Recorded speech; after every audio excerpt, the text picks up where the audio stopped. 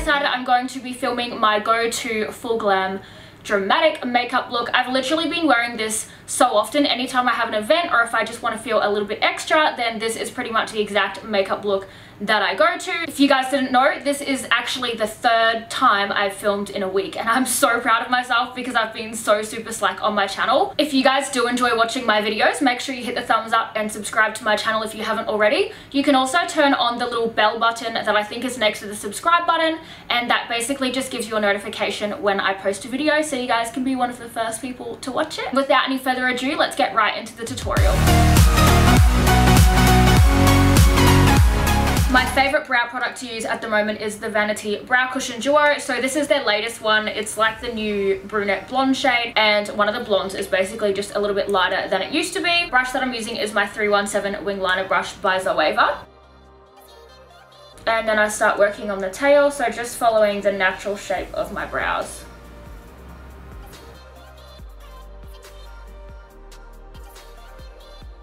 It's weird, but since I've had my hair darker, I find it so much more fun to fill my brows in because I can go that little bit darker, and it just makes my eyes stand out a lot more when I do my full glam makeup.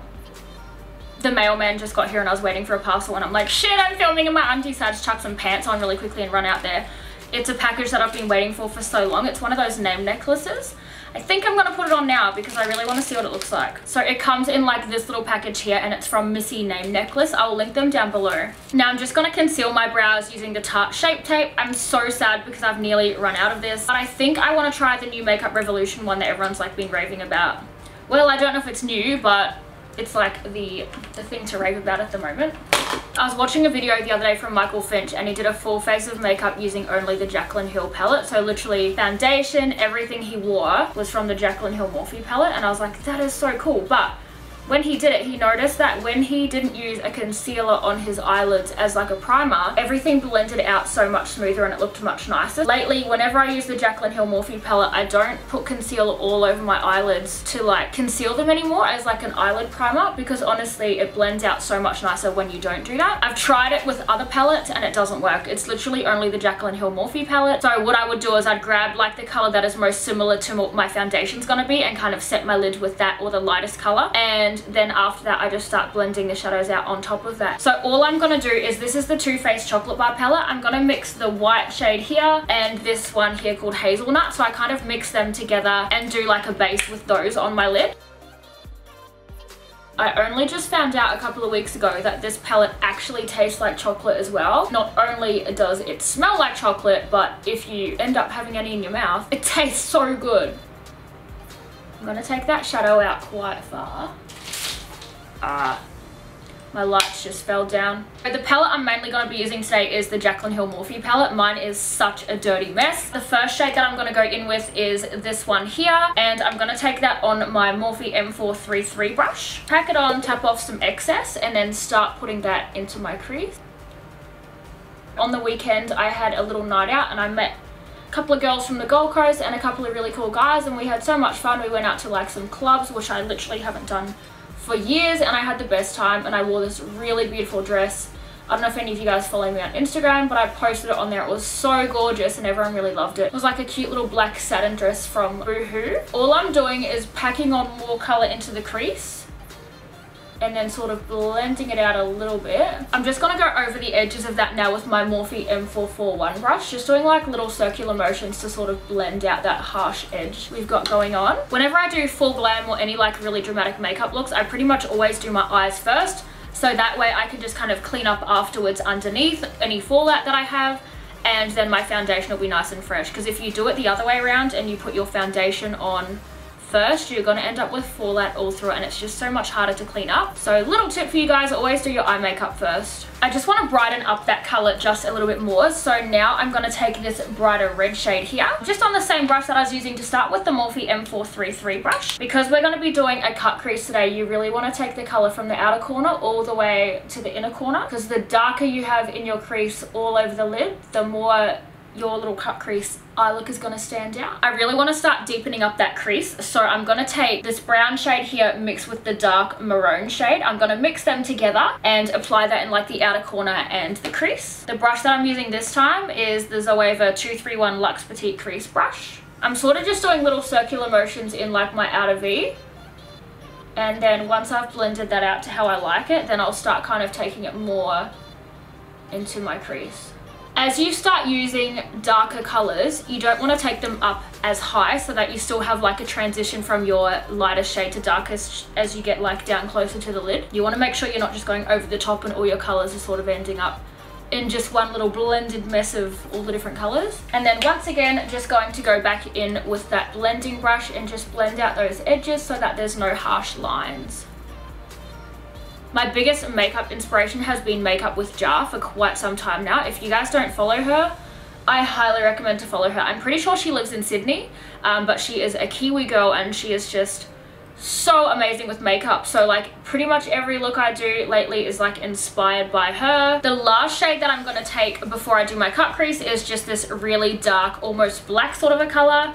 I don't think it's actually a black, but it looks like a really dark black greyishy color. So I'm going to take that and just pat it a little bit on my outer corner. Not really taking this into the actual crease this time. I'm just kind of going to pat it there.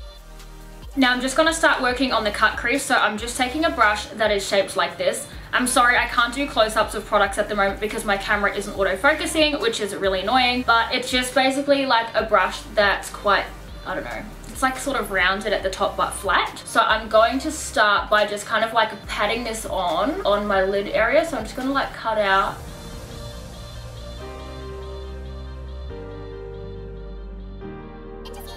The neater you can get this part, the better. It does take some practice. I still don't get mine perfect, but I still give it a go.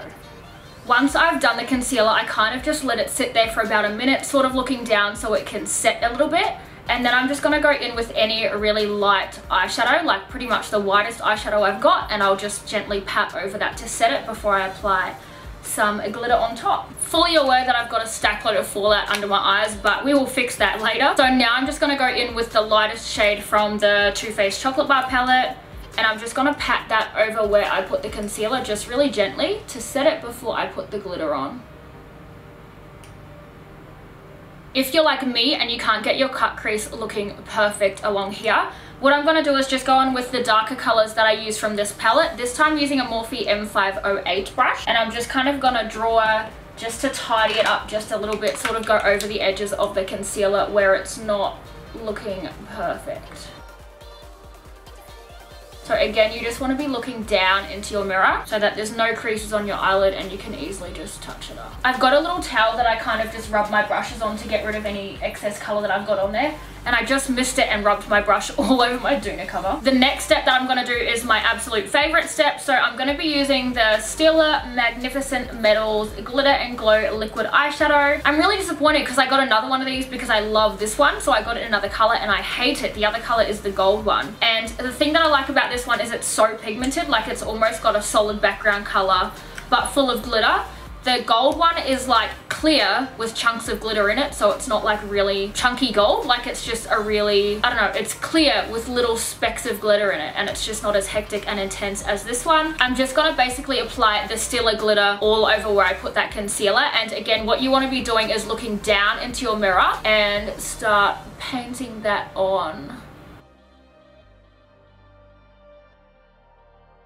Now that I've let that glitter dry a little bit, I really should clean up under my eyes, but I'm gonna sort that out after I do my wing liner, I think. Anyway, now that I've let that glitter set on my eyes, I'm gonna go in with this shade here. So it's a really shimmery, glittery shade from the same Jaclyn Hill Morphe palette. I'm gonna take that on my Morphe M508 brush. Gosh, the lighting is changing like crazy at the moment. Anyway, so I'm gonna do that color on like an angle coming back this way towards like my nose, I guess. And I'm also going to do a little bit of that just in the inner corner. Pretty happy with how that's looking. My camera lighting, the outside lighting is changing so much and it's really driving me nuts. I'm going to go and fix this fallout under my eyes and then we'll come back and do my winged liner. So I'm using my Inglot Gel Liner in the number 77. Sometimes my liner comes out good, sometimes it doesn't. So all I kind of do is put some of the product into the lid and then I just brush back and forward to make sure that I have a solid like point kind of on the end of my little brush.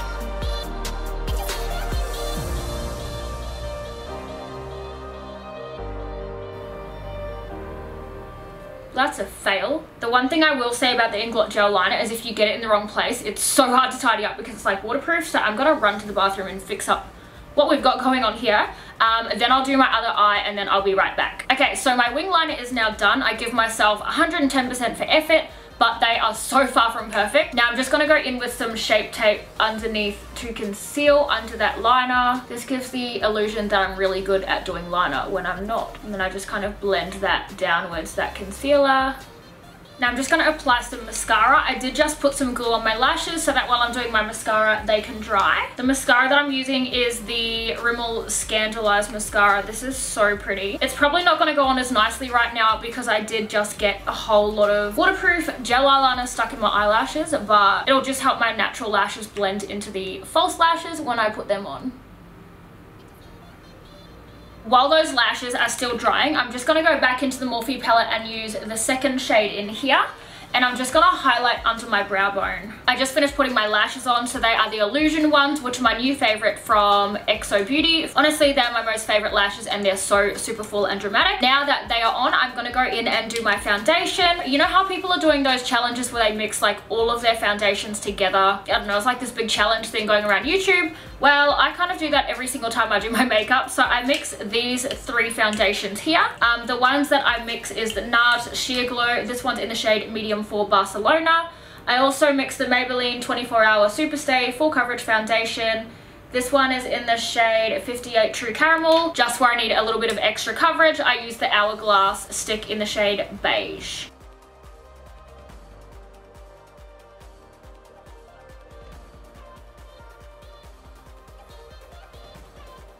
So I kind of focus the product like in the middle of my forehead and then I blend it out towards my hairline, trying not to get any like big chunks of foundation in my actual hairline.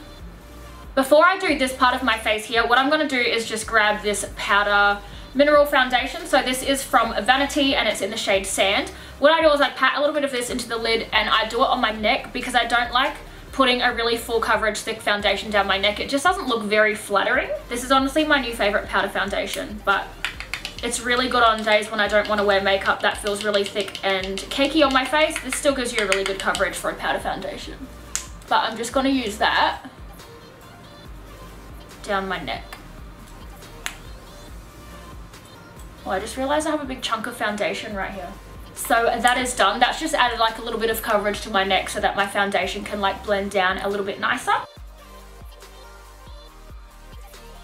These give such a beautiful coverage when they're mixed together. The Maybelline is honestly probably the best drugstore foundation on the market at the moment. It sucks that in Australia it's so expensive. Like it's still like $30 or something like that, $30 or $35. Now you guys don't need to do this step at all, but I like to do it just to add a little bit of extra coverage and dewiness to my foundation. I just applied some of the Hourglass Vanish stick to my cheeks, my forehead, and like a tiny bit on my nose. I just really like the way that it looks on my skin. It's so super pretty.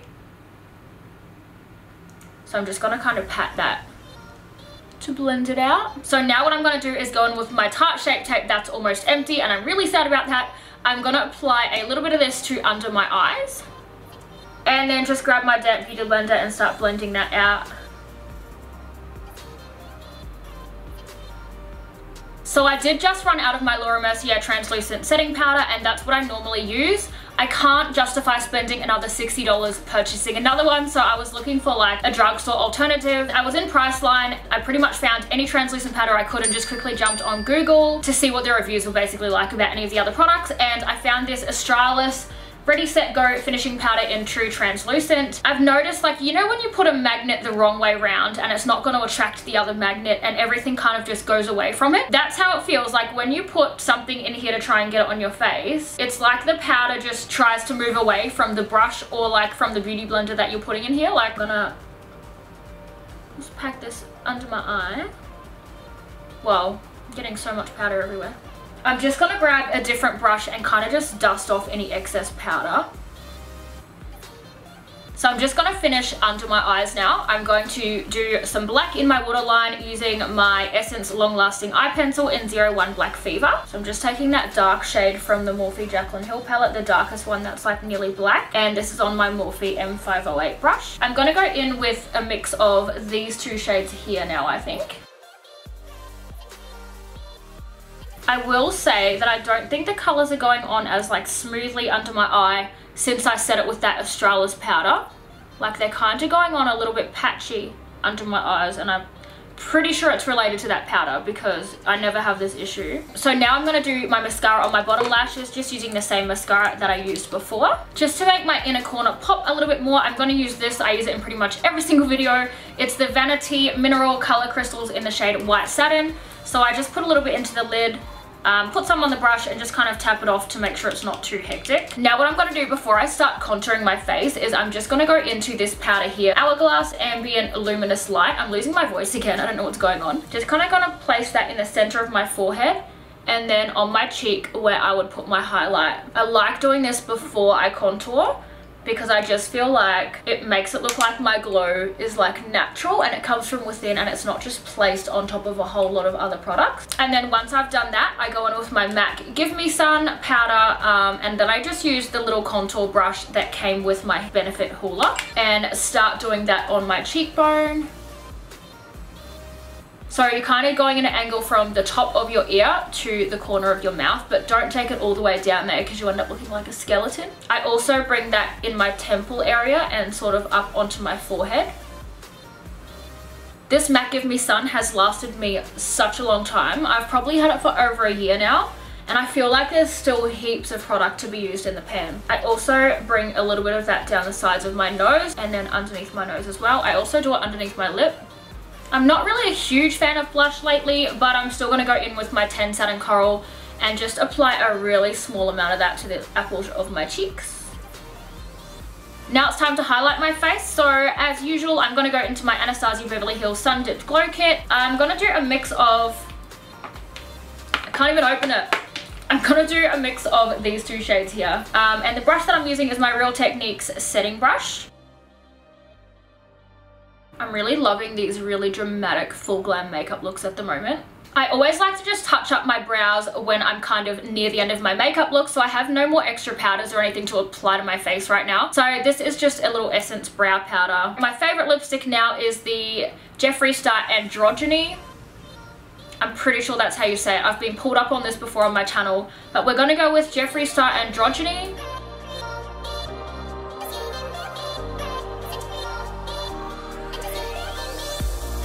So this is the completed makeup look. I really hope you guys enjoyed this tutorial. If you guys want to see some more really full glam dramatic makeup looks on my channel using like a whole range of different colors, then just comment that down below, because honestly I would love to create some more full glam makeup looks if that's what you guys are into. Thank you guys so much for watching. If you enjoyed this tutorial, like usual, don't forget to give me a big thumbs up and subscribe to my channel if you haven't already, and I'll see you guys in my next video.